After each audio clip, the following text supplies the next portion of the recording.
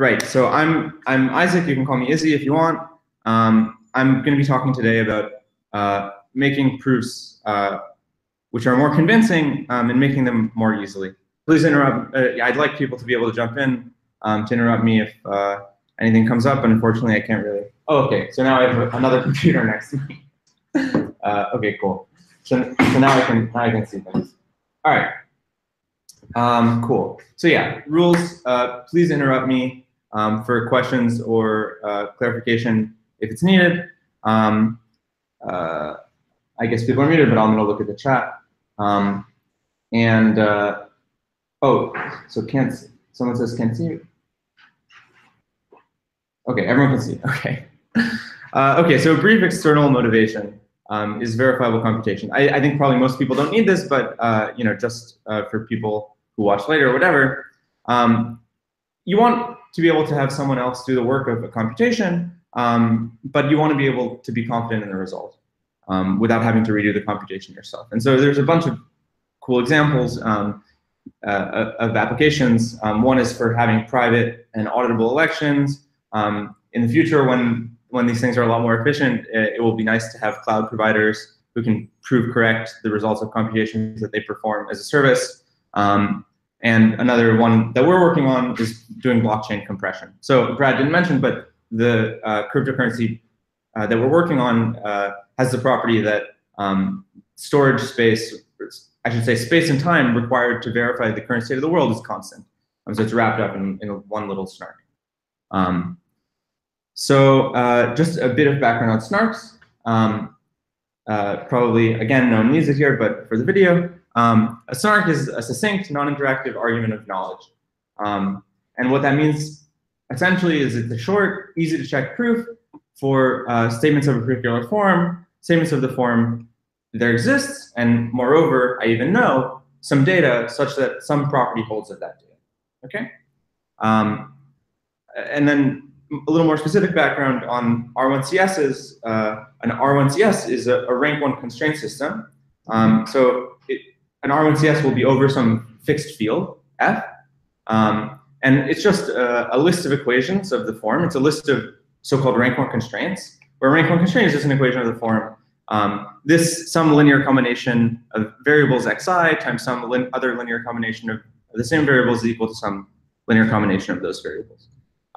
Where these linear combinations have coefficients in this field. So why do I even bring this up? Well, it's because there exists, and moreover, we even know practical SNARK constructions for proving knowledge of satisfying assignments to rank 1 constraint systems over certain fields. So what that means is this is kind of our compilation target if we're trying to make languages for specifying verifiable computations. So yeah, so a bit about the sort of internal motivation. I said something about why would someone want verifiable computation in the first place, but now I'm going to say something about why would someone want a better way to do verifiable computation. Specifying computations directly as constraint systems is kind of a bad idea for a number of reasons. It's error prone. Ironically, it's very hard to verify the correctness of a constraint system against the kind of mental spec of a property that one wants to prove. It's not fun, just on a personal level. Having to do things as constraint systems makes abstraction and reuse very difficult. It's basically all the same problems that you have just writing assembly by hand with writing constraint systems directly. So one idea underlying this is this idea that proof does not end at a proof system. This is the maybe naive view, or like the cryptographer's eye view, which is you write down a constraint system, a proof system turns that constraint system into a proof, like a SNARK, and you have this informal proof of the correctness of the system that's written, you know, on ICR, ePrint website, and that guarees that this cryptographic artifact is, in fact, proves the property that you wanted to prove.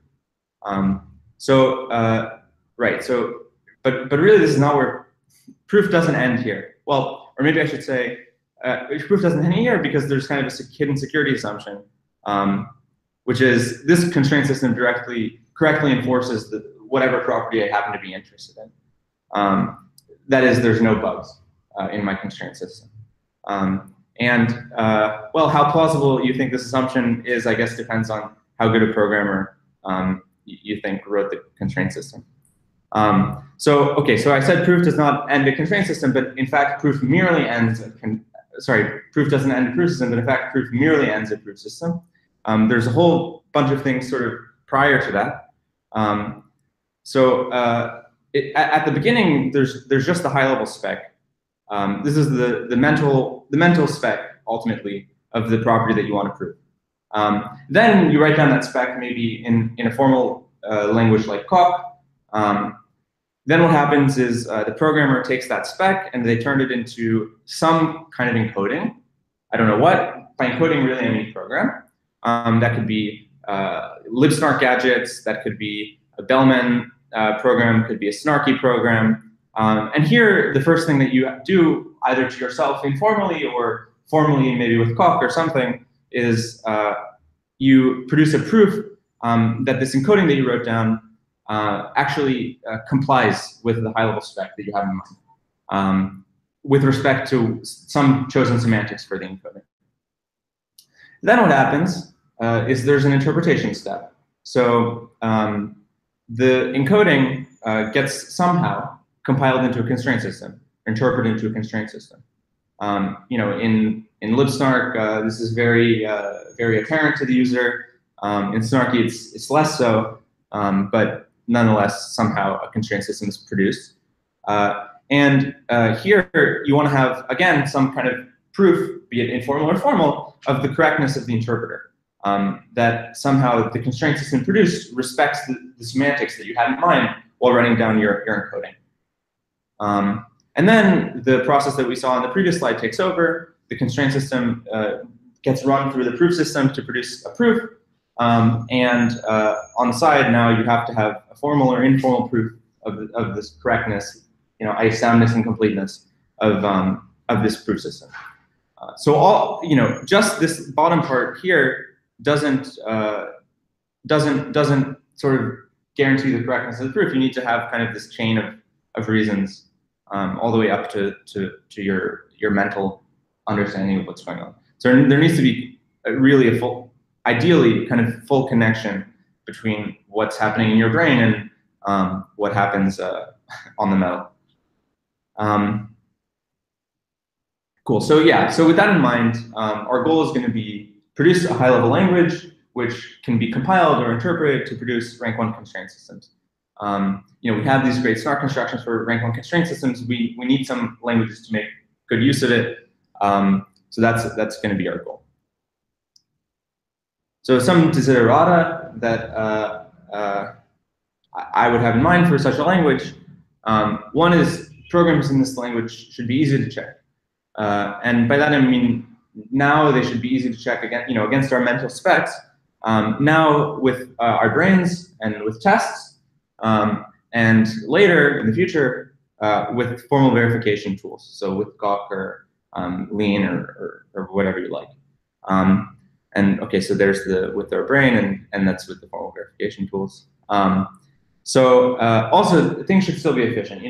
These SNARK constructions are practical, but they're not the fastest thing in the world yet. So we still have to count constraints.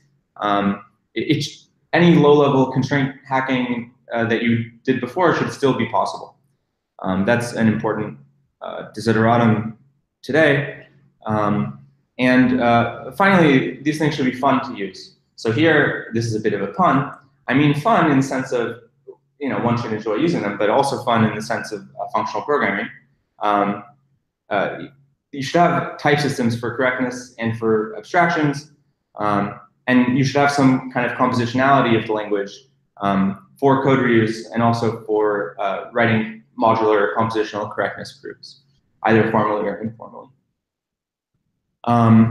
With those desiderata in mind, here's one proposal, which is our language Snarky, which is a language which compiles into rank 1 constraint systems. It's a simple functional programming language. In a nutshell, here's how I would describe it. it's Hindley-Milner with tuples, products, and some sort of subset types. These are just sort of general base programming conveniences. Then what you add on top of that is a kind of request and handler system. This is kind of like an algebraic effect system, and also assertions. So we'll see exactly what I mean by both of these things, but these are for modeling the non-determinism. So this is our base language, and here's kind of the effects that we add on top of our base language. Right now, this language, this is sort of an ideal language, but it's implemented as an embedded DSL on OCaml. It's on our GitHub in that form. Right now in this talk, I want to focus on kind of the main programming language theoretic ideas of the language rather than giving a tutorial on using libraries. So I'm going to use an idealized syntax rather than the embedded DSL syntax. So this is the syntax that I wish I could write, and maybe in a year or something I can be writing. Cool. So as I said, the base language is kind of just Hindley-Milner with tuples. So what do I mean by that? Well, okay, so you have functions. So here's like the identity function. This represents the function x goes to x, and you can do function application. So this is like f applied to an argument a. You have let bindings. This is for holding on to the value to an intermediate value of a computation and using it later. So you can say, oh, let intermediate value be bound to the result of computation and do something else with that intermediate value. Oops. And then also you have tuples. This is like, again, kind of a general programming convenience. You can make tuples, okay? So pairs and triples and quadruples and all that. In reality, I guess, actually in the embedded DSL, there's also records, but that's basically just tuples. So, for the sake of parsimony, I guess I won't talk about that. Okay, so what's new? Okay, so what's new is this idea of a request. I say new in the sense that it's on top of Hindley-Milner. I don't say new in the sense that like this is a new idea. The idea of a request is it's very similar to throwing an exception. The program is saying, hey, I don't know what to do here. I'm sticking out my hand. Please, someone out there in the environment, put something in my hand, and I'm going to resume execution on that value. It's different than an exception in the sense that when you throw an exception, you're sort of saying, hey, I throw up my hands. I don't know what I'm doing. Someone out there, please take over for me. Performing a request you're merely pausing the computation with the intention of resuming it later after your handler has provided you with an appropriate value. It's a sort of generalization of exceptions. In functional programming community, this is usually called like algebraic effects. It's like delimited continuations. If that's another thing that you're familiar with, I don't know. So okay, cool. So this is how we, as I said, this is kind of how we model non-determinism. The values provided by the environment are, in traditional parlance, kind of the non-deterministic advice or the witness. Let's look at kind of the syntax for requests. Here's how we declare requests. So, for example, on line 2 here, here's a declaration of a request to find a SHA-256 preimage. And this says, find SHA-256 preimage is a request which, given a bit string of length 256, expects to receive a bit string of length 512. Or we could declare solve Sudoku is a request which, given a Sudoku board, expects to receive a solution to that Sudoku board. After making these declarations, we get some functions. So we get this function, find SHA-256 preimage, which is a function that takes a bit string of length 256 and produces a request for a bit string of length 12. Solve Sudoku is a function which, given a Sudoku board, produces a request for finding for a solution to that board. And then we have a function for actually performing requests, which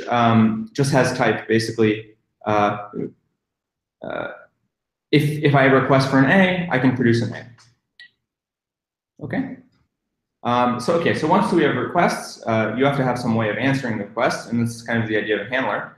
So this is someone reaches out their hand, makes a request, a handler puts a block, the value that's being requested into the hand. So this is very similar to exception handlers. The idea is the computation is asking for a value, so we need some way of putting that value in.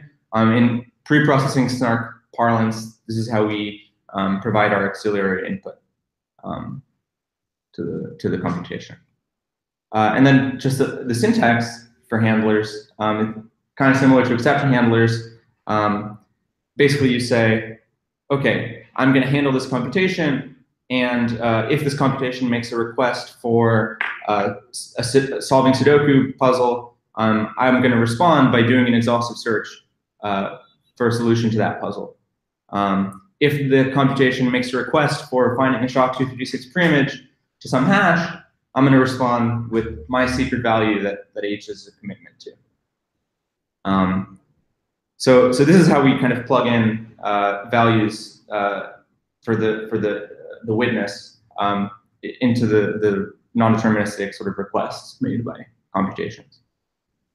Okay, and then finally there's assertions, and this is just like assertions in any language. You assert some Boolean condition. Really, you have to assert some field element is equal to some other field element, and you can just think that the semantics here are basically execution of the program aborts if you assert false. Okay, if you assert a condition which is not true. So let's talk a bit about what one actually proves in this setting, what the proofs that one produces are proofs of. Normally, it's straightforward. You create some kind of rank 1 constraint system and you prove knowledge of the satisfying assignment. In this setting, it's going to be quite similar, but phrased a little bit differently. Given a snarky program P, we want to be able to run it to produce a snark, which proves I know values of the appropriate types to answer all requests made by P, so that P is able to execute without having an assertion failure. So this is what we kind of want the semantics of our program to be in terms of what it proves. So let's just do a little example to get the idea across, because we haven't really seen an example yet. Let's make a snark to prove the super contrived thing that actually, if you're able to prove this, I would be super impressed. It's definitely impossible. I mean, I don't know any preimages of the L0 string, but let's say we want to make a snark that proves I know a SHA preimage of the L0 string, which, if I consider it as an integer, is divisible by 3. Okay, sure, why not? Now, according to our intended semantics, this is going to be the same thing as saying, let's write a snarky program P such that the above holds if and only if I can provide P with answers to its requests so that it can execute without an assertion failure.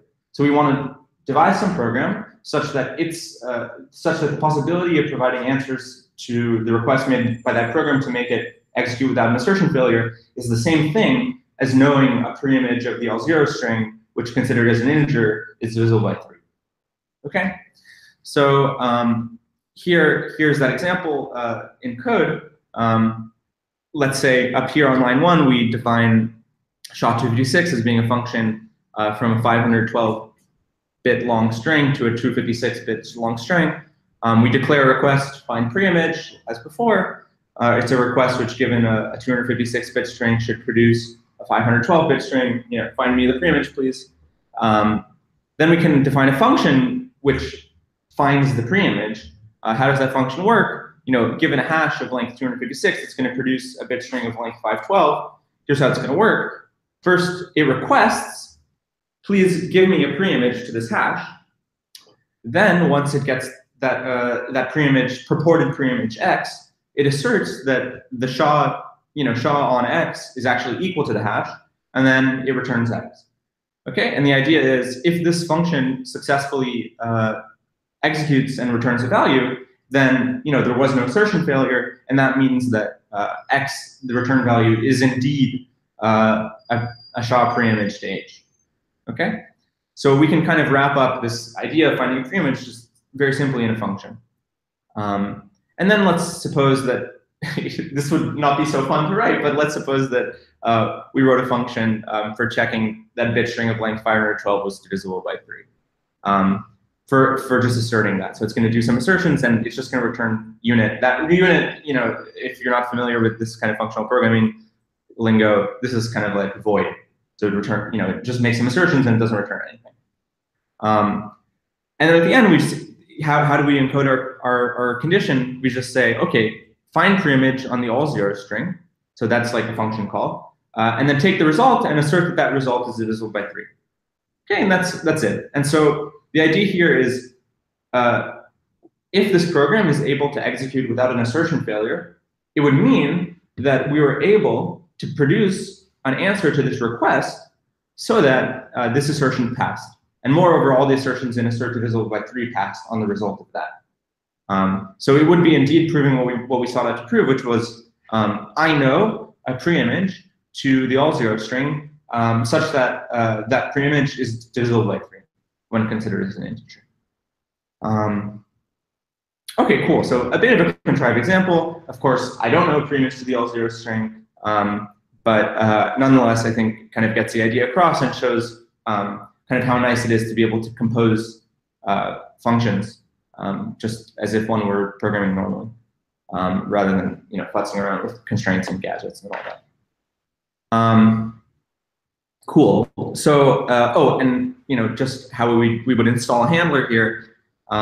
We could handle this computation, which makes some requests by saying, oh, if this computation asks for preimage h, you should respond with the value in my secret lookup table of SHA preimages at h. Okay.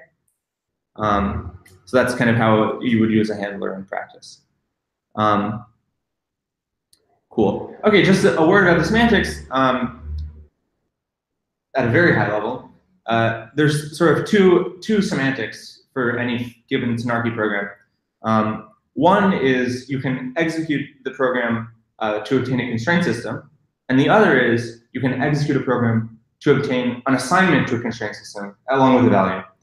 And the idea here is that if you're using pre-processing Snark, first you execute it once at the beginning of time to obtain a constraint system, then you hand that constraint system off to libsnark or whatever to get your proving key and your verification key. And then later, when someone wants to produce proofs, they can execute their program according to the other semantics to produce an assignment to that constraint system, and then hand that assignment off again to libsnark to obtain a proof. Cool. Okay, so a word about efficiency. As I kind of mentioned before, this is one of the desideratas, having good efficiency. Efficiency still matters, unfortunately. You need to optimize the number of constraints.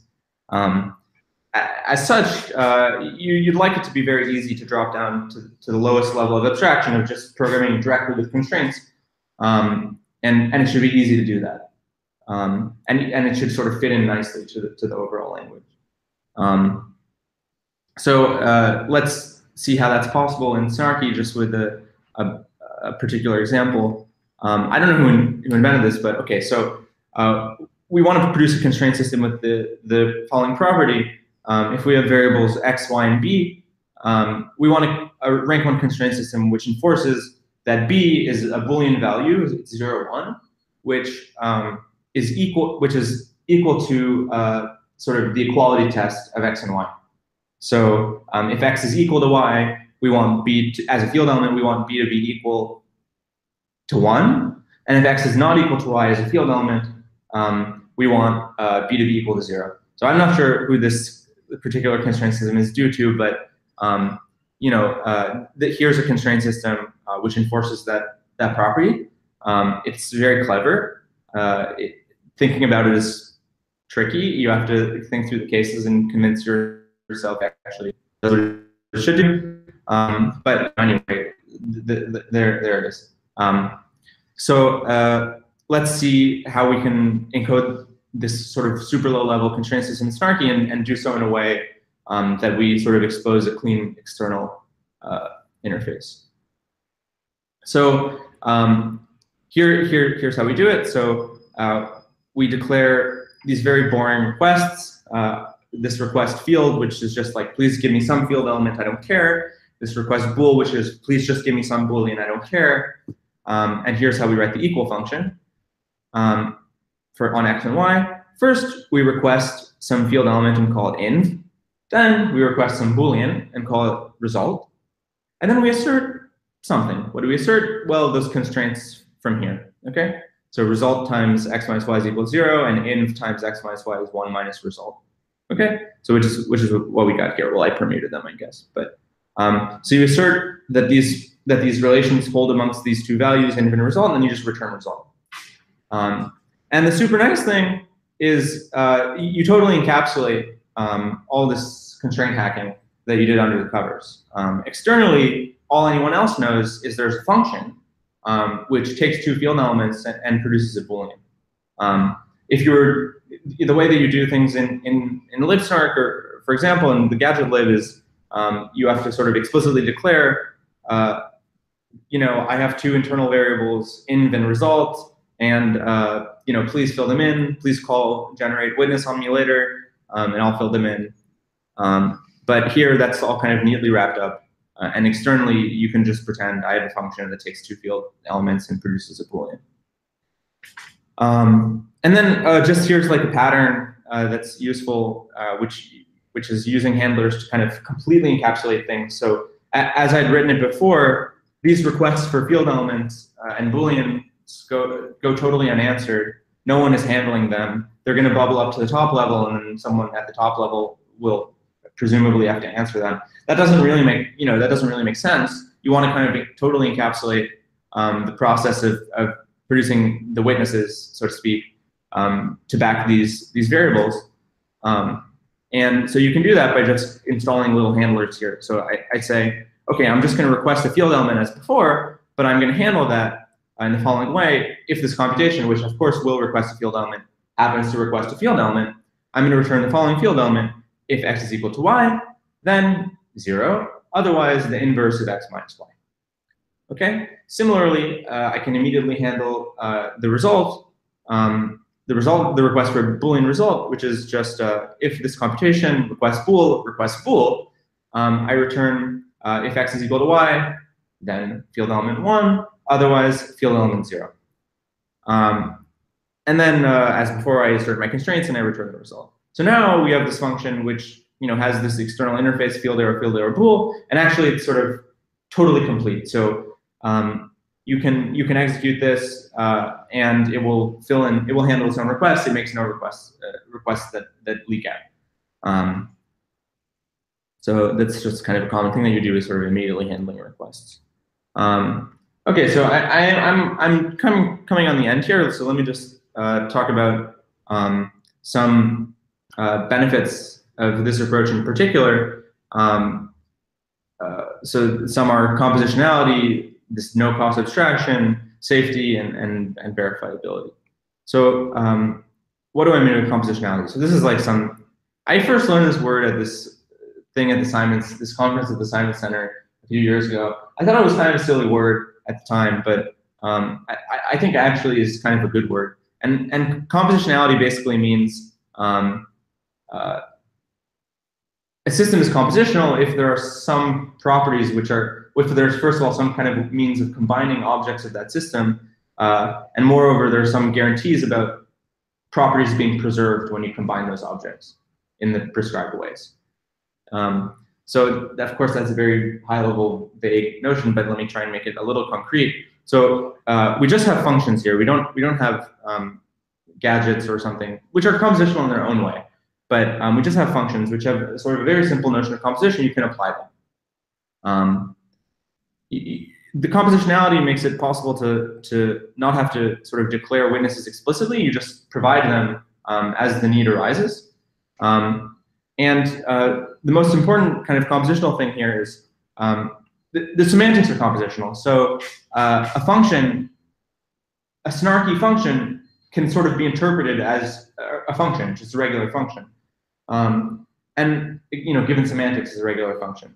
And what that means is when the time comes to open up Coq and start formally specifying these things, correctness proofs, compositional correctness proofs will be possible, and they'll be somewhat straightforward. And what do I mean by compositional correctness proofs? Well, you'll be able to write a proof that proves the correctness of a particular little function, say the equals function. You'll be able to prove this snarky equal program actually implements the spec of the external equality function for fields. And then every time that you use the equals function, it's not that you have to redo the proof that this set of constraints implements, oh, this field element is equal to this one. You can just reuse the proof, the single proof that you wrote for the equality function itself at each invocation of the function. And this is possible because the semantics are compositional, because the semantics are respected by composition. It's not possible in a world where your semantics are not compositional. For example, this runs some C++ code, which is like the semantics afforded to you by, I mean, of course, in reality, say like in libsnark gadgets, of course, in reality, one would argue that, libsnark gadgets are actually a restricted dialect of C++ where we make sure to do the things such that they have compositional semantics, but there's nothing enforcing that except for reading the code itself. Right, so this is something I just touched on, this kind of concept of no or very low cost abstraction. You can have efficiency without sacrificing compositionality, clean compositionality. You can do your constraint hacking under the covers and no one has to know about it. You can expose a very clean interface that looks like you're just dealing with a normal function rather than something that uses some non-determinism under the hood and does some constraints and so on. Another benefit of having type system is types are helpful for enforcing correctness. So, for example, you can have types for this is a Boolean or this is a point on a specified elliptic curve, which there's not really a clean way to do, say in libsnark adjlib. But I only say libsnark adjlib because it's the only other system really I have any experience using. So of course this helps in writing correct snarks. As I said, in libsnark, Booleans are just normal field element variables that hopefully at some point we're constrained to be Boolean. Right, so another benefit, which is kind of the thing that we set out to do in the beginning, is having these things easier to believe, so more verifiable. There's a few reasons that I think this is the case with Snarky programs. One is high level code is a lot easier to check.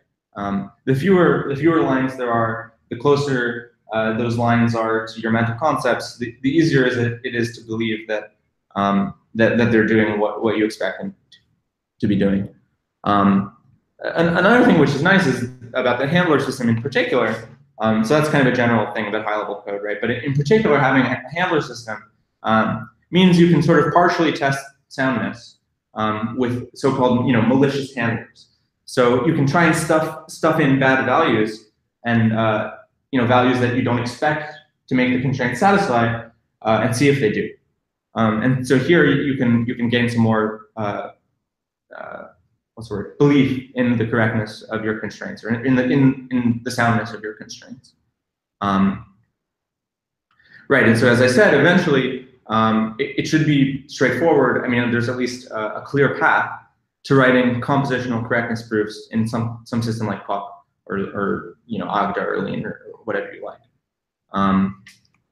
Okay, so that's pretty much it for me. I debated with myself, do I want to put typing rules in this talk? Ultimately, I decided maybe the people who would understand the typing rules could have derived them for themselves anyway. So, not really worth it. So anyway, ask me if you want typing rules. If you want to go implement the nice syntax with those typing rules, I'd be very happy.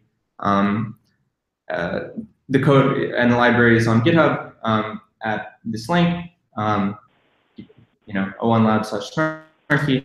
And oh yeah, also, I think I just want to say, like, I think there is a real opportunity. SNARKs are, writing verifiable computation, programming languages for verifiable computation is not a domain where there's any kind of remotely dominant presence, um, unlike regular programming languages, or even now smart contracts programming languages, where there's a somewhat dominant player, which means there's still an opportunity to make things not suck. I don't know. We should try and do that, I guess. Yeah, so with that, I'm happy to open up to any questions that people have.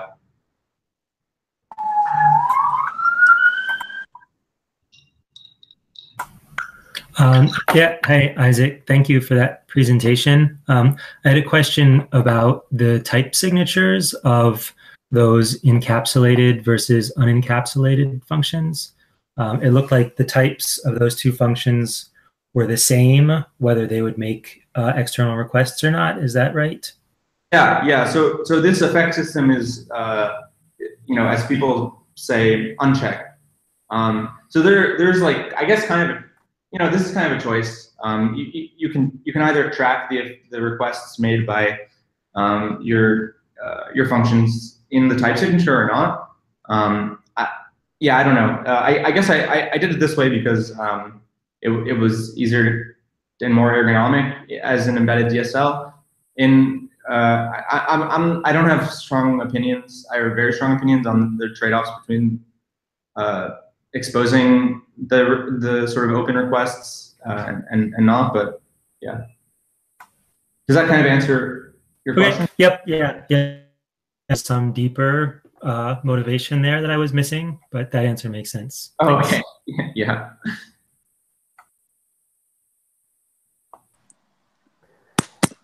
Hey, so that was a great presentation. Thanks for doing this. It was very interesting.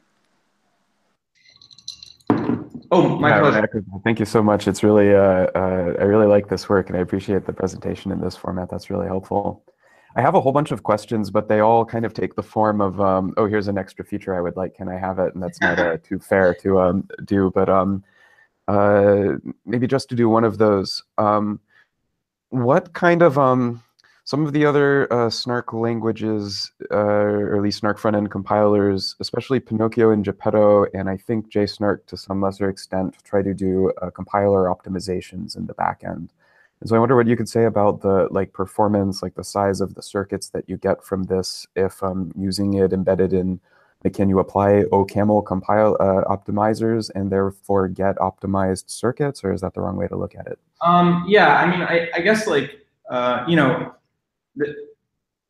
semantics are like pretty, how one of these programs kind of compiles into constraint systems is relatively straightforward.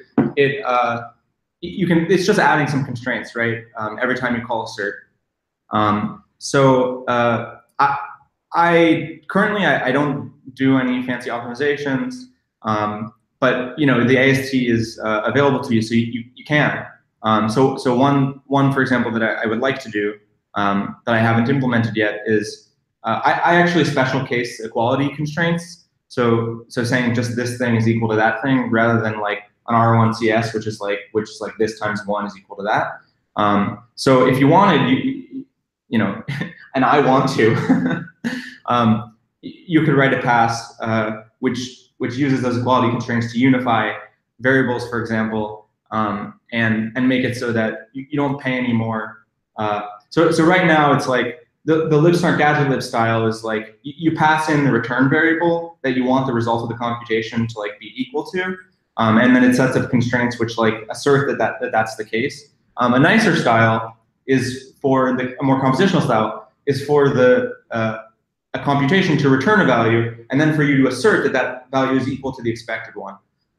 But you pay an extra constraint there if you're asserting inequality. So it would be nice to have a unifier that goes in and takes the constraint system and contracts these equality constraints. I mean, that's totally something you could do, or I could do, but I haven't implemented that yet. And yeah, does that kind of answer your question? Oh, also, there are a few cases where where because you're sort of just dealing with functions, it's very easy to kind of special case things. So for example, computing a conjunction, let's take the example of computing like a conjunction of a bunch of bools. If you have two bools, the best thing to do is to do one multiplication. It takes one constraint. But if you have more than two bools, okay, well the naive thing is to kind of like pairwise, kind of multiply down the list, and that would take n constraints or whatever. But there's a better thing you can do, which is take the bools as lists, sum them up, and check the equality of that sum with the length of the list, which just will cost you two constraints. It's easy to write functions that do this special casing inside of them. So like you can look in Snarky on GitHub, at least in the internal version. I don't know if we moved this patch onto the external version yet. The conjunction function matches on the length of the list that it's provided, and does the appropriate thing. So you can kind of write your optimizations sort of inline somewhat, if that makes sense. Yeah. Let me follow up with a related question, which is just, I wonder if this space of Snark front-end compilers is mature enough that you could have meaningful benchmarks between them. So for example, like a SHA-256 gadget, the handwritten one in libsnark may be compared with the shortest one that you can do in Snarky. Oh, right. So the shortest one that you can do in Snarky is the same as the one you can do in libsnark. You just do it in like very low level style underneath the covers. I think it will probably look a little nicer, but does that make sense? Yeah, that makes sense. You can do all the same constraint stuff that you would do normally, but then expose a functional interface. Does that? Yeah. Anyway. If there are any other questions, Izzy, do you mind like if people sent further follow-ups after watching the presentation, if they just emailed on the ZApps working group list, yeah, just to follow up? Definitely, that would be great. I'll respond to that. Awesome. Thank you so much for your time or presenting to everybody here, and thanks everyone for attending. I hope, thanks to O1 Labs, really appreciate it. And hope to see them and a bunch of you at ZCon 0 to talk about more of this exciting stuff. Yeah, thanks so much, Josh. It was a pleasure. Yeah, likewise. Take care, all.